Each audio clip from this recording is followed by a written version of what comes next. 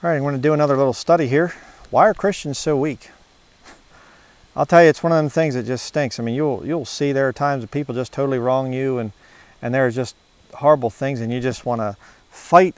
And it's kind of like Peter, and he's pulling his sword out, and he hits the servant's ear off and things, and cuts it off. And the Lord says, "Put up your sword."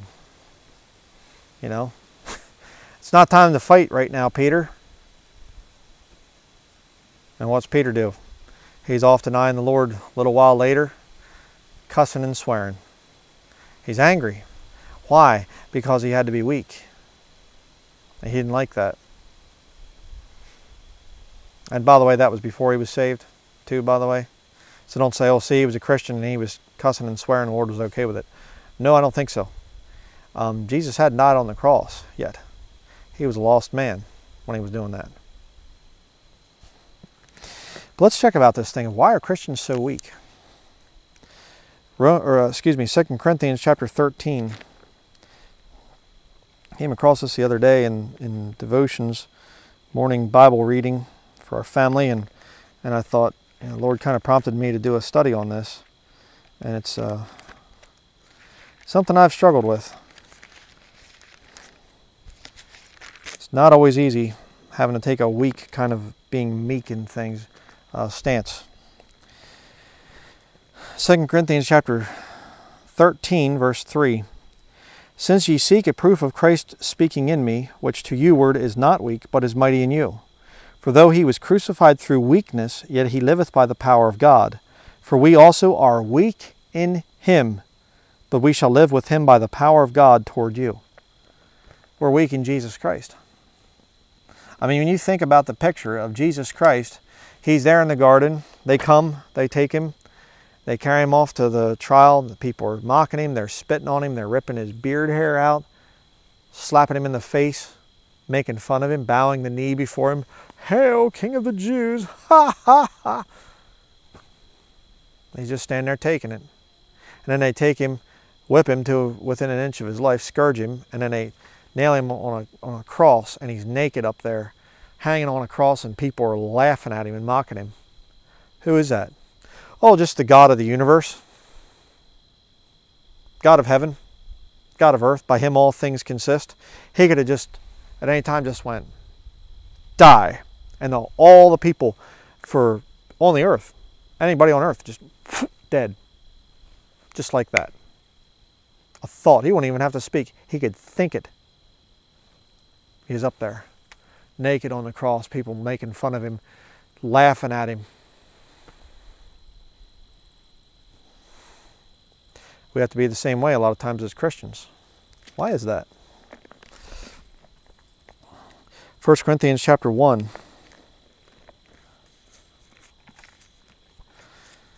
The Bible condemns men being effeminate. You're not supposed to be effeminate as a man, but being weak is a different story. You don't have to act like a sissy or anything as a Christian man, but there's some times that you want to fight and you can't, because it's not the Lord's timing for it. 1 Corinthians chapter 1 verse 26. For ye see your calling, brethren, how that not many wise men after the flesh, not many mighty, not many noble are called, but God hath chosen the foolish things of the world to confound the wise. And God hath chosen the weak things of the world to confound the things which are mighty, and base things of the world and things which are despised hath God chosen, yea, and things which are not, to bring to naught things that are, that no flesh should glory in his presence. That's the reason there. But isn't it interesting that God doesn't say, I'm going to pick the most good-looking, highly educated, wealthiest people on the planet to be my saints. He doesn't do that. He picks those things which are despised. The unpopular people, the people that don't look, they're not the best looking people, they're not the wealthiest people. The Lord picks them out. Society says, get out of here, you bum, you stupid little ugly, just I hate you, get out of here. Get out of here, kicks them out. You get the soccer team or whatever else in gym class, and when you went to public school, and they're picking, you for our team, and hey, you for our team, and you get the little nerdy kid that's last. And you, okay, get on our team, whatever else. We just won't use you. That's not the way the Lord does it. The Lord does it the exact opposite. The Lord does it and says, hey, best looking class president there, and high school cheerleader, and academia, and and all this. What about you, little pimpled, ugly, little sickly looking kid? I'll take you. You mean the Lord pick somebody that's weak? Yeah, that's what the Bible teaches. And if you're strong, some mighty, some noble are called, certainly. If you're strong, the Lord's going to bring you down a few notches. You're going to be ready to just smash somebody's face in, the Lord's going to say, hold back. Huh? Well, Lord, this is the way I take care of little jerks like that. No. You mean I got to let them attack me and tear my name down and do things like that? I have to take this? Lord says, yeah, I'm going to take care of it. Vengeance is mine, saith the Lord. I will repay.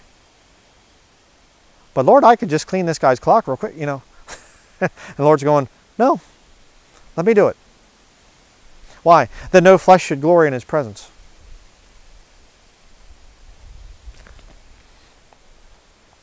1 Corinthians chapter 2, verses 1 through 5. And I, brethren, when I came to you, came not with excellency of speech or of wisdom, declaring unto you the testimony of God. For I determined not to know anything among you save Jesus Christ and him crucified. And I was with you in weakness and in fear and in much trembling. And my speech and my preaching was not with enticing words of man's wisdom, but in demonstration of the Spirit and of power, that your faith should not stand in the wisdom of men, but in the power of God. You'll see that there's a real conspiracy the longer you're saved. That conspiracy is between your soul and your flesh. And your flesh will start to rebel and do things. You'll be reading and just totally mess up a word or say some dumb thing or whatever else, and it just, and you got to go back. I'm sorry about that. This ministry, unless I really mess up bad, I usually don't edit anything out. I put a little fade in and a fade out at the, fade in at the beginning, fade out at the end, and that pretty much just, what you're seeing is, is what you're getting. I mean, it's just, I am what I am. I'm not some highly educated, I get these guys, what are your credentials, Denlinger? Well, according to you, not very much. But in demonstration of the Spirit and power, a lot. The Lord's done a lot through this ministry. Why? Well, one of the big reasons is because I'm despised. I'm not the strongest. I'm not the bravest or the best, most educated or most intellectual or whatever else. And I give the Lord credit.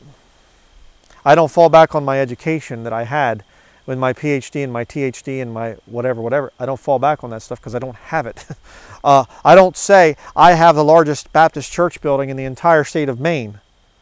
I have the most people attending Sunday school. I have the most this. I have the most that. I was a resident scholar at such and such. No. Despised, rejected. Some dumb hillbilly out in the woods with a camera and a Bible and some notes he wrote on a little yellow piece of paper, wrote it with a pen. Not very high tech, huh? But God uses me. 2 Corinthians chapter 12.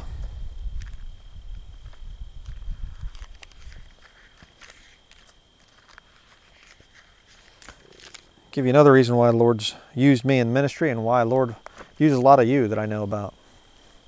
2 Corinthians chapter 12, verse 7 through 10. And lest I should be exalted above measure through the abundance of the revelations, there was given to me a thorn in the flesh, the messenger of Satan to buffet me, lest I should be exalted above measure. I'll stop there. Keep reading here as we continue. But I've seen this thing. There will be times when you'll have something go wrong with your flesh, and normally it's not a big deal. You just get a cut, or you get kind of sick, you get kind of a stomach virus, or some kind of whatever. And normally you just, I'd get right over it and everything's fine and whatever. But it becomes a messenger of Satan to buffet you.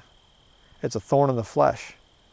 And you can't get rid of that thing if your life's dependent on it. And sometimes it feels like it does. And you struggle and you struggle and you struggle. And there's times that you're just not sleeping at night and you feel sick and you just, you feel horrible. Your head's just splitting headache and you're just going, God, please help me. God, what do? I don't know what I'm going to do here. Am I going to die? And you go through some real rough times. I've been through more rough times than I care to even remember. Why? Let's see why. Verse 8, for this thing I besought the Lord thrice, that it might depart from me. And he said unto me, my grace is sufficient for thee, for my strength is made perfect in weakness. Why are Christians weak? Most gladly, therefore, will I rather glory in my infirmities, that the power of Christ may rest upon me.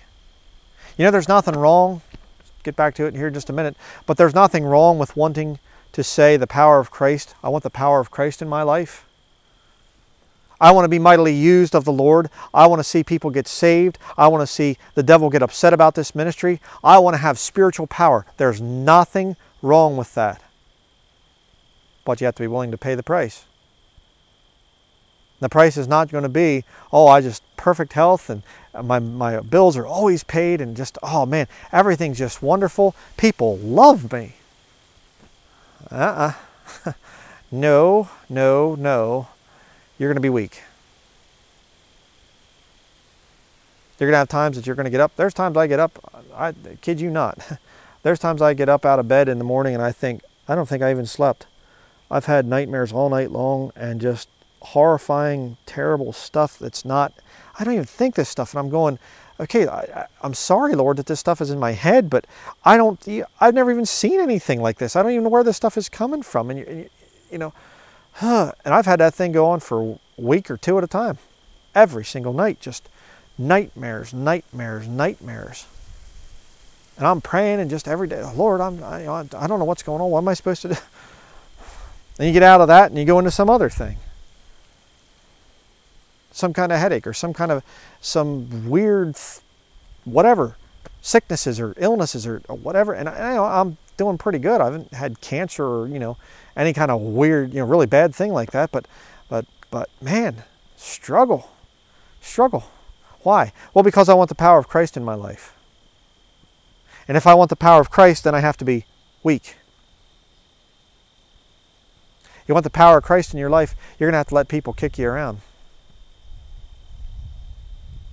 A bunch of Luciferians come in, destroyed my Patreon page. I mean, they could have said, hey, Patreon could have come along and said, you know what, yeah, you showed some guy's email address and John Clow, little loser, and yeah, don't do that, okay? We're asking you to remove. No, just bam. Whole channel's gone, or whatever you call the Patreon page, I guess. Just boom. Sorry, nope. No warning, no, notification. Boom, gone. And I wrote back and forth with him a little bit, and I said, you couldn't have even told me or whatever else? Well, we consider this to be very serious. Yeah. Sure. Other people can do it. Secular people can do it, but I can't. I'm trying to show the guy's a criminal, whatever. But people stealing in my information and going after me and whatever else, and I'm just going, and the Lord's saying, you want the power of Christ, don't you? Well, yeah, Lord. Okay, are you ready to be weak?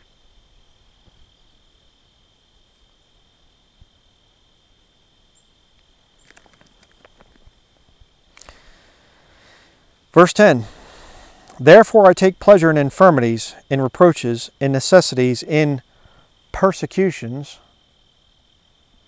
in distresses for Christ's sake. For when I am weak, then am I strong. Again, I can't tell you how many times we have literally been at the point of just total financial, okay, I don't know how we're going to pay this bill. I don't know how we're going to this, or I don't know how we're going to that, and just throw myself before the Lord and say, Lord, is this the time? Do you want me to go back to working secular job or whatever else? And I've done that so many times. I have quit the ministry many times and just, okay, this is it. Okay, Lord, all right. What's it going to be? Is it going to be wood turning? Is it going to be logging? And I actually get excited sometimes about going back to, the secular job where, people aren't, threatening me all the time and hating my guts. I mean, I used to actually go to art galleries and actually have people come up to me and say, you do wonderful work, you do beautiful work, and could you make this and could you make that? And, but yeah, I gave that up because I'm lazy or something. All right. Yeah, it's a lot easier to be kicked around and have my name, and my face plastered all over the internet and people just stabbing me in the back and cutting up my videos and making me say things that I didn't say. That's a lot better way to make a living, Yeah, sure. But, there's been times I've said, okay, Lord, I'm ready. I'm ready to go back to the secular world. And what is it that you want me to do? I still want your will for my life, Lord. I'm not going to make the decision on my own. I mean, there's so many ways that I can make money. I know this, Lord. I can do this. I can build that. I can work for this guy. And I'm so excited. I'm going, okay. And the Lord says, oh, here's a testimony. And somebody writes me and they say, I was confused about salvation. And Brother Brian, I watched your video and I realized I'm not genuinely saved. And the Holy Spirit convicted me. I got saved. I'm born again. And I've been watching your stuff and the Lord's just been so richly blessed me and just, oh, wow. And I just kind of, oh, okay, well, I guess I'm supposed to continue in the ministry, Lord, yeah. Oh, by the way, I'll take care of your needs.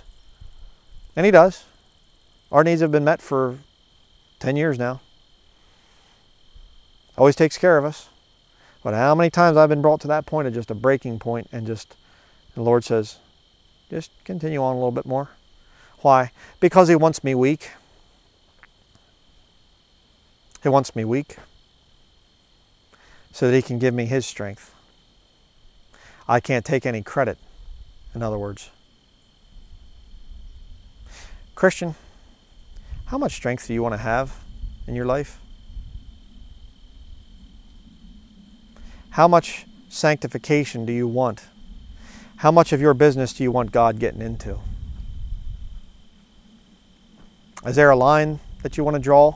So, oh, okay, Lord, hey, I've given up a lot of stuff, but, don't get into that stuff there, Lord. This, this stuff over here, okay, we can talk about some of that, but these things over here, hey, that stuff's kind of sacred to me, Lord. Don't tell me to give up this stuff. Or do you just say, all to Jesus I surrender, all to him I freely give. Whatever, I surrender all. What is it, Lord?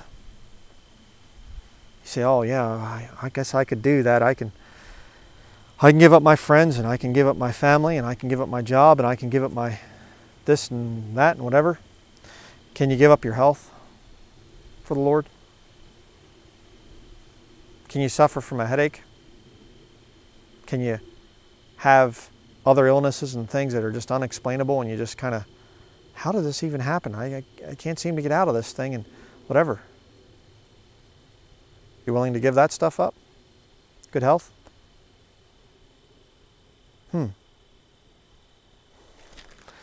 That depends on how much strength you want. Romans chapter 8.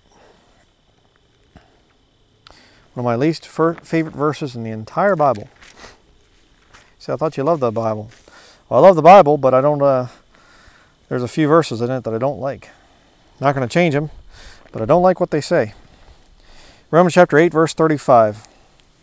Who shall separate us from the love of Christ? Shall tribulation, or distress, or persecution, or famine, or nakedness, or peril, or sword? As it is written, for thy sake we are killed all the day long. We are counted as sheep for the slaughter.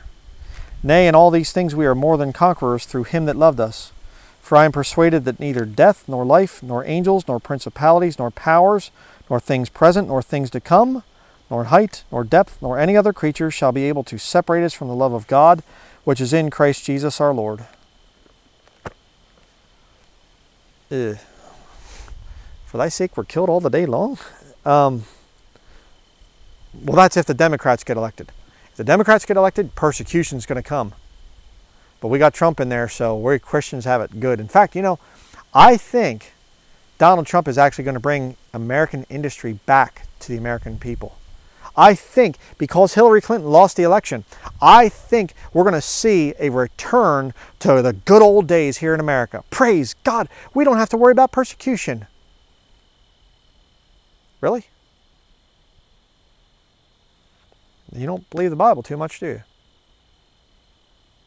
You see, the reason why Christians get so worldly is because they don't want the power of Jesus Christ in their life. If you want the power of Christ in your life, the Lord's going to put you into some real uncomfortable situations.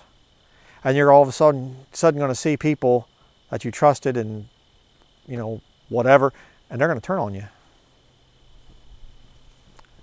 Then your health's going to start to go. And the longer you go as a Christian, the more weak you'll become. Why? That the power of Christ may rest upon you. That's why. What's the future for this ministry? I have no idea. I really have no idea. I still have my hopes. I still have my hopes. The Lord says, okay, you know, you're done there. Go on back. You can work in the whatever field you want to work in and stuff and things. But is that going to be reality? I have no idea. I don't know. Could I end up in prison someday for what I preach? Yeah. Could I end up being tortured someday? Yeah. For thy sake we are killed all the day long. Weakness.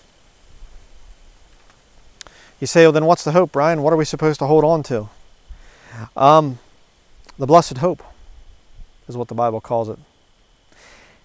There's going to come a day when you're going to hear your name come up hither. It's over.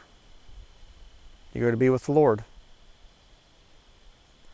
And if the power of Christ rested upon you and you were weak for His sake, you're going to receive a level of power that you can't even fathom. This corruptible shall put on incorruption. This mortal shall put on immortality. There could be some papist over here or whatever else and have his crosshairs on the back of my head and just blow my head right off with a gun. Somebody could come up and stab me to death. But you're not going to get me when I come back. When I come back down at the second coming, incorruptible, immortal, I'm coming back conformed to the image of Jesus Christ, my Savior. And when we come back to this earth, ain't going to be any weakness then. We come back and all the wicked people, that Catholic Church that's drunken with the blood of the saints and martyrs of Jesus Christ, that Catholic Church isn't going to be strong anymore.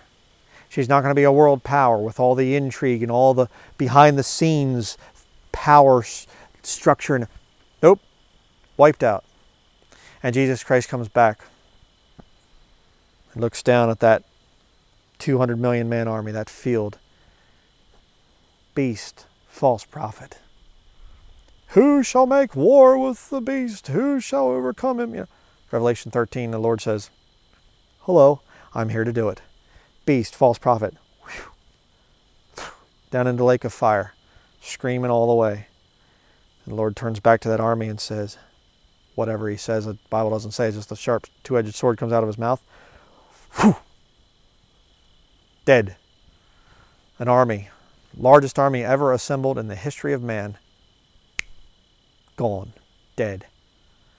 Then we ride down through it. No more meekness. No more weakness. Ruling and reigning with Christ for 1,000 years, if so be that we suffer with Him. If you're weak, you're suffering. If you're strong, you're not suffering. Better think about that. Get your priorities straight. You're going to get kicked around down here, brethren. You will be persecuted. You'll be in necessities. You will be in distresses, hungerings, fastings, all that stuff. Why? So that someday you can be strong. So that someday you can give up your weakness and say, finally, justice is going to be done. We come back down with the Lord Jesus Christ, and it's all fixed up. The names of the idols are cut off. All the false religions, gone. all the remaining Jesuits or Illuminati or whoever, blah, blah. Come on, time for judgment. Come with us to Jerusalem, to the judgment of the nations. We have a king, Jesus. He's going to judge you. Oh, stand back. I got an AR-15. I'll shoot you there, immortal saint. Go ahead. That was fun. Okay, now we're going to judgment. The Bible says they will fall on a sword and they won't be hurt. Why? They're immortal. That's us, back in the book of Joel, chapter 2. I'm looking forward to that time. But before I get to that time, I have to live in a world right now where I'm going to be weak. And Christian, you're living in that time too. You're living in a time when you're going to have sickness, where you're going to have pain, you're going to have suffering, you're going to have persecution. People are going to kick you around. They're going to cast out your name as evil, by good report, by evil report. I mean, you can go down through the Pauline epistles and just see it.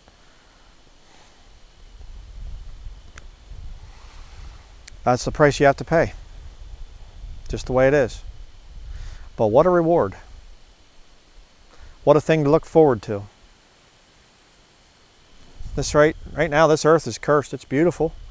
Where we're at here, it's beautiful. Looks very nice. But there's a curse here. Millennial kingdom, not anymore. It's going to be a wonderful place. And your position there depends on your position here. Strength in the millennium, weakness today. Power, weakness. Don't get discouraged, brethren. You're going to see things that are done to you and said about you and whatever else that are not right. And some of it you're just going to have to take. You're going to be hit on the face and you're just going to have to say, okay, hit me again. Can't do anything about it right now. But paybacks are coming. Don't ever forget that. Okay? So that is going to be it.